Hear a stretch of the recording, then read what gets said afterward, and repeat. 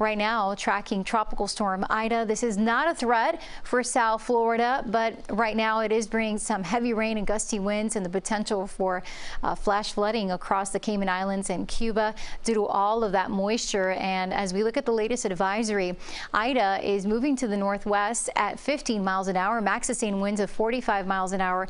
It's actually strengthened as the center is passing over the Cayman Islands and forecast to move over western Cuba later today as a tropical storm, and hence tropical storm warnings are in place there and for the Cayman Islands.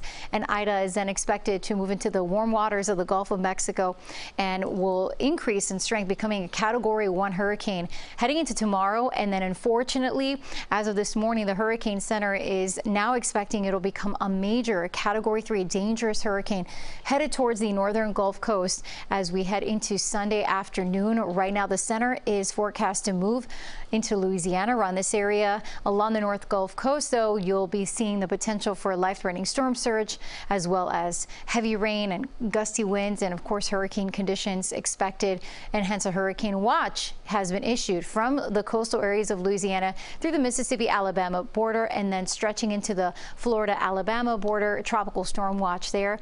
The reason that it's not headed here is because we have this high pressure system that's blocking it and steering it away from South Florida, away from our state, and pushing it towards the northern Gulf Coast.